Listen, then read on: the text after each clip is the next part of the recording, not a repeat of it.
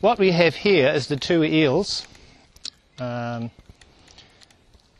they're sort of medium sized, they're nice and fat, and the process from live eels to this is reasonably complex, but basically the quickest way to dispatch them is a very sharp axe to the back of their head, which kills them, and then immediately place them in a bucket and pour sprinkle a cup of normal iodized salt over them, or just even just a coarse salt, just sea salt, so that the salt, the purpose of the salt is taking the slime off. So even though the eel's dead, clinically dead, the body will release slime when it's contacted with the salt.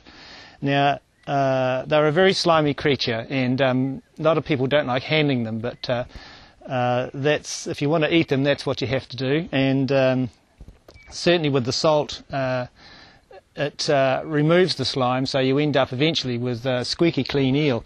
And it's important to get rid of the slime, because in the smoking process the smoke needs to penetrate the skin, so it can only do that with where there's no slime. So these eels have been salted, deslimed, and then they're also been rinsed from there and been left for, normally you'd leave these overnight in the fridge, and then they'll be ready for smoking the next day. So that's what we have here, and they're ready for the smoker, so let's go and put them in.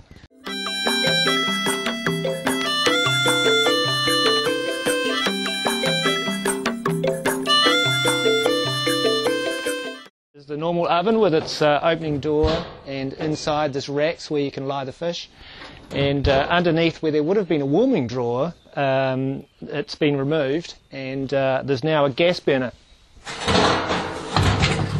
So this is a long shaft gas burner which provides heat to the whole operation, and if you are going to make one yourself, make sure you get a long shaft one so you don't catch fire to your hoses.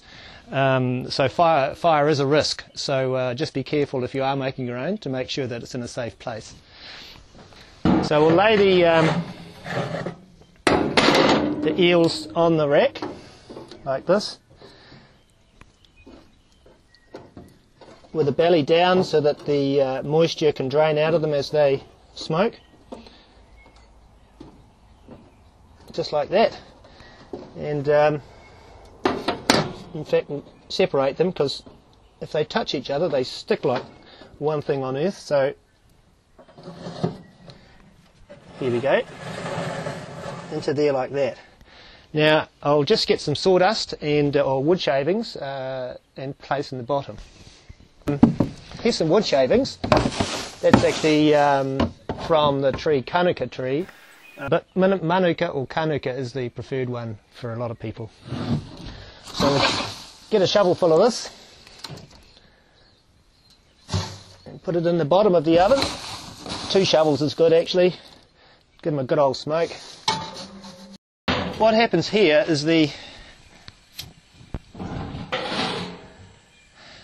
heat from the gas heats the steel on the bottom of the oven, and then which in turn heats the sawdust.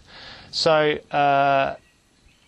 and the sawdust smokes prolifically, so that provides a smoke and a little bit of heat to the fish. Now you can do any fish this way.